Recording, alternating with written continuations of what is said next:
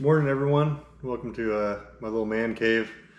Bow room was getting a little hot today, so moved down here. I'm gonna make you a little video. I'm gonna build some arrows, and first we're gonna go through arrow selection, how to choose what arrows to use, and then we'll build some arrows, go tune the bow up, and go shooting. Be a two-part video. This first part, we're gonna go ahead and go over how I select my arrows, what arrows to use each year, and how I do that. So let's go ahead and start that. All right, guys, welcome. I'm going to give you guys a little tutorial on how I like to build arrows and what goes into building an arrow. So this is how I think about my arrow selection and components and how I'm going to build my arrows for the year. So the first thing I do is I go to this archery calculator. And I go to the bow speed, okay? Because this is really what I want to know is how big of an arrow can I build and how fast is it going to go? So obviously you have your bow, you know your IBO. Mine's 342. I have a 30-inch draw. My peak weight is about 81.5. Total arrow weight in grains. Now this is where you're going to be changing this around a little bit. So we'll start with 500 grains because I'm shooting 81 pounds of 30-inch draw. And additional weight on the string, it's going to be somewhere for you between 10 and 15 grains. Now that's peep, knock, tie-ins. I have a nose button, so 15 grains probably. So let's go ahead and see where a 500 grain arrow they're going to calculate at. So they're going to calculate 500 grain arrow at 305 feet per second. Now I know that is not where I want to be. 305 feet per second, although it's uber fast, is going to be really hard to tune in my bow. You get over that 290, especially over 300, tuning your bow is super hard and it comes untuned pretty easy. Now, that's just my experience. I don't want to be sitting around tuning my bow all year over and over again to fly this fast. Plus, when you start getting closer to your IBO speed, your bow becomes a lot less forgiving. I mean, you're going to have a little more hand shock. It's going to be a lot louder. Basically, you're getting to the point where you're dry firing your bow. And so what I recommend is that all these new bows that are somewhere between 330, 350 IBO, you should probably be looking to shoot somewhere in the 280 to 290 range. So what we're going to do is we're going to go ahead and go back to the drawing board here. Let's see what a 550 grain arrow build would look like. So 550 grains, that's 288.6 feet per second. Now that's going to be just about perfect. I mean, that's pretty money right there. That's going to quiet that bow down. It's going to still have some really good pin gaps. I'm not losing too much speed, and there's going to be a lot less vibration in that bow. It's going to be a lot easier to manage and tune at 288. So I kind of like that. Let's see what happens if we go to 575. So 280. So I'm good at 280. I think anywhere in that 550 to 575 is going to be perfect. Let's see what happens if we go to 600. 600, 272. That's a little slow, and I mean, I'm shooting an 80-pound bow, and these are ridiculously heavy arrows. So I like this. 550 to 575, that's where we're going to be. Somewhere in that 280 feet per second range is going to be the best. So that's where I'm looking to build now. So now that I know that I need to start looking to build somewhere around a 550 to 575 grain arrow, I need to go figure out what spine arrow I need. So for most of you, this isn't going to be as complicated as it is for me because you're only shooting, you know, you can go right down the list. And so this is Gold Tips spine selector. Now that my IBO is over 315, so we're at the 315 plus selector. Most of you in that 70 to 74 range, 100 grain, 125 grain, you're going to be somewhere in 28 to 30 inch draw. You're going to be 300 spine, you're right? That's pretty easy. If you're in that 30 inch, you might get down to that 250 spine, but it's pretty simple for most people to figure out exactly where they're going to be. Now, for me, I'm going to be shooting 81 pounds, 82 pounds, and I have a 30-inch draw, and I'm going to be at that 100-point weight, which puts me at 250 spine. But this is the kicker here. I don't know if they say this on here, but most of these Arrows spine selectors will tell you this is just point weight. It isn't necessarily your broadhead weight. Now, I already know that I'm going to have at least 150, maybe 200 grains up front on my arrow. So even if I went to the 150 grains and went down to 80 pounds, 30-inch draw, it's a 200 spine arrow. And that's probably where I need to be, is that 200 spine. I don't know if anyone even makes 150 spine. So I'm going to be looking to find a 200 spine arrow. Let's go look at a different one. Let's go to Black Eagle's chart. And we go down to 80, 85, 30-inch draw, and I'm at 250, it says. But, again, the kicker, down here at the bottom in the fine print, based on 100 grain point. If using 125 grain point or more, you need to use a stiffer spine.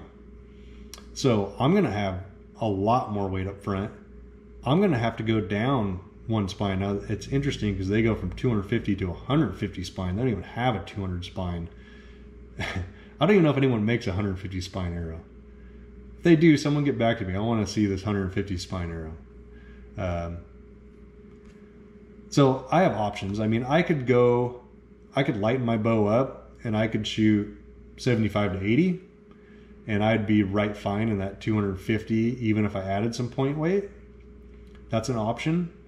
But you gotta pick the correct spine, because if you don't have the correct spine, your bow's just not gonna tune good, and you may never get it tuned. Now, if you're on the border, say you're in here on the 70-75 with a 28-inch draw and it says 300, do yourself a favor, get the 250 spine. Cut them a little bit long past your rest, see how they tune. If it doesn't tune great, cut it back a 1/4 inch at a time until you get that thing to tune perfect. The heavier spine's always going to be better if you're on that borderline. And if you know you're going to be putting more than 100 grains up front, definitely go up one spine. That's just going to make your life so much easier, and you're going to save a lot of money not buying the incorrect arrows. All right, so we know we need to be somewhere in a 200 to 150 spine, which just sucks because there's not very many arrows that come in those. So Victory Archery, let's look and see what they got. I've shot Victory for a long time. They've been great. This is their top of the line arrow, their VAP SS, and they don't come with anything stiffer than a 250 spine. So that's out of the question. And the reason I went to the Vape SS, I don't know, let's see what the Rip has, is I want to shoot a micro diameter arrow. It's just what I like. So the Rip is their 5mm top of the line, and it's, again, only a 250 spine. So that's not going to work. So neither of those options work. See the Vape TKO, it's another great arrow. 235 spine, that's doable. I think that could work. We'll figure it out when we build these arrows and see what we get. 235, 11.1 grains per inch. It's not bad. Let's see what the Rip, if the Rip has a 235. Nope, they don't have the 235. That's interesting. So I'm going to be shooting a micro diameter arrow. I shot the Vapes a long time. I loved them. Never had one of these break. Never. And they only go to 250 spine. So that's not going to work. So possibly 235 spine. Okay, Easton Axis. I love the Easton Axis arrows. Big fan. I like micro diameter. Now, don't ask me why, because components are hard as hell to find, and they only have a 250 spine, so that's not going to work. For giggles, let's see what the 5mm have. They go down to 200 spine. There you go. 200 spine, 5mm. I could do that. I could build an arrow 5mm. 12 grains per inch. Okay. That's a little heavy, but that's doable. So that's an option for me. That's the best option we have so far. 5mm axis. Okay.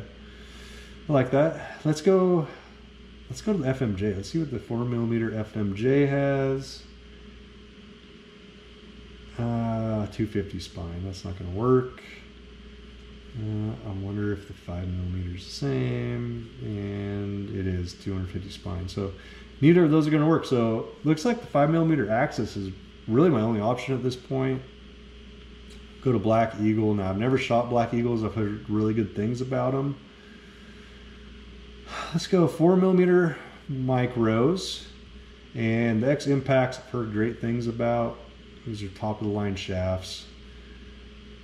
I mean, let's go down and see. Oh man, look at that. 200 spine, micro diameter, 11 grains per inch. That is super light. Most 250 spines are at, you know, the 10.8 grains per inch. This is a 200 spine, 11 grains per inch. That's super light. And I mean, this is a top of the line arrow. Look at this.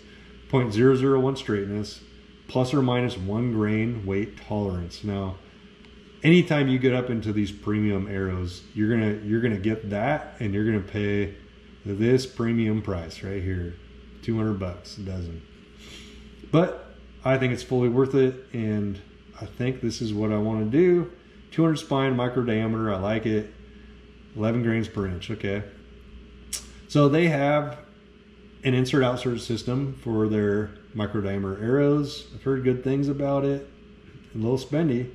We're going to be spending some money on this, but it comes in two different styles. So we have the, what do we have? The aluminum outserts are 80 grains and the stainless steel are 100. So we got to remember that. So we can play around with that, figure out which one we want. I don't think it's really going to matter, but it will make a difference on our arrow weight. So now that we know this is what we're going with, we're going to be going with the Black Eagle X Impact 200 spine, 11 grains per inch.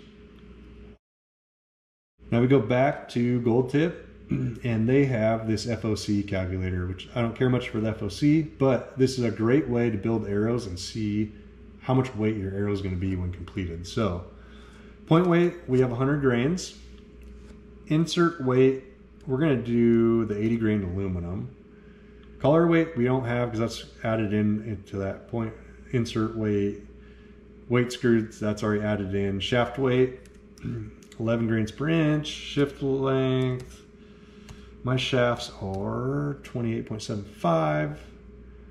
Wrap weight, so I do use a Boning 5.5 inch wrap. There's 7 grains about. And let's see, 5.5 inches. I like the wraps because you get to see the blood on the arrow.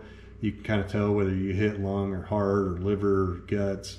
Kind of give you an idea of how long you need to wait to go after that animal. And it's easier to find your arrow with that wrap on there.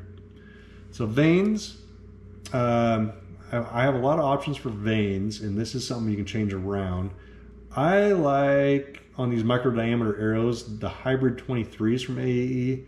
They're only 2.3 inches long and are less than a ½ inch tall. Super small, slim. I do a 4-fletch option on my micro diameter arrows. Now, I am only shooting severs this year, which makes a huge difference because I don't need to steer anything in the front. In fact, I could not use anything and probably be good out to 30-40 yards. So these are doing very little work. I don't need a huge vein. If I was going to be using a fixed blade broadhead, I may do a 3 or 4 fletch with the Max Stealth or Max Hunter. Those are both great options. A little bit heavier, a little longer, a little bigger. Let's go back and plug this in. So the Hybrid 23s are 5.7 grains per inch, and they're 2.3 inches long, so they're 23s. And I'm going to do a 4-fletch. No bushing. Now knock. I'm going to be doing a lighted knock of some sort. And most lighted knocks are anywhere from 20 to 24 grains. We'll just make it the higher.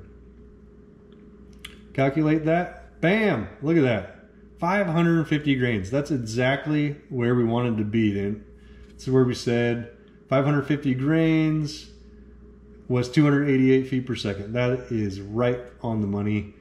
10% FOC. Perfect. Now, a lot of people are going to be like, oh, 10%, that's not high enough. You need to be 15, 18% to kill anything. I'm shooting an 80-pound bow with a 550 grain arrow going 288 feet per second. I don't give a shit about FOC. I have seen so many elk die with 8 to 10% FOC, blown right through them. I really just, I can't imagine why you would need high FOC. It just doesn't make much sense to me, especially shooting my bow, but even 70-pound bows, I just don't see why you need the FOC. Now, I mean, let's look at this. I don't really give a crap about kinetic energy, but 550 grains at 288 feet per second. Yeah, we can kill anything on Earth, Mars, in our solar system with this setup. I don't need a higher FOC. It's not going to do anything. Let's just say for giggles here, let's see if we can get the FOC up to 15 or 16%. So to do that, I'm going to have to take out the lighted nock, put in a standard nock, 9 grains or so. Probably take off a vane. Probably would have to use a bigger vane, but whatever. Take out the wrap because I'm not going to be able to use that. What was the stainless steel? If we don't with the stainless steel, it was 100 grains up front, and then we could change this to 125 grain point. This might get us there. There you go. Almost 16% FOC with that. A little bit heavier, but we're still in that ballpark. We're probably going to be flying 285, 284 feet per second if you want that 16% FOC. To me, that 5% FOC is not worth me not having a wrap and a lighted nock. I would much prefer to have those on my arrows. The other thing is, I just added a bunch of weight to the front of the arrow and took a little bit off the back. And so now my arrow might even need to be a little stiffer. I might need a 150 spine arrow because I just made that arrow a lot less stable. It's going to flex a lot more having all that weight up front. That's just my opinion. You guys do you. I don't need the FOC. I don't think it's that important. I think if you're between, 8 and 12 FOC, you're kicking butt. I think anything over that is just, you're giving up a lot for that. Anyway, I think that's what we're going to do. We're going to build these out. 550 grain arrow, X impacts with the aluminum focus system, 200 spine. We're going to get them right around that 550 grains, and we'll be flying somewhere in that 285, 288 feet per second range. And that's how I build my arrows. That's how I think about it. That's how I do it. It works great. Just start backwards and then work into finding your arrow and components that you want. All right, guys. Have a good one. Take it easy.